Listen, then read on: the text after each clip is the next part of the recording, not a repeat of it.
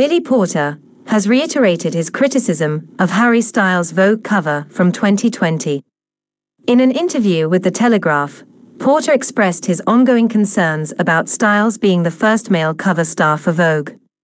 He directed his frustration towards Anna Wintour, Vogue's editor, for not using her platform to uplift voices advocating for gender-neutral fashion.